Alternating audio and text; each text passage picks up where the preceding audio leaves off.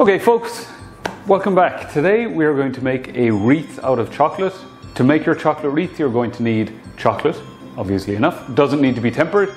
You're going to need a piping bag. You're going to need a frozen either baking tray or frozen marble or granite slab.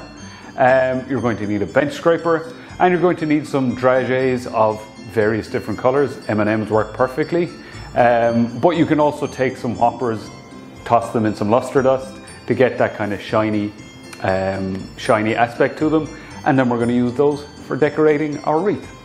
Okay, let's begin.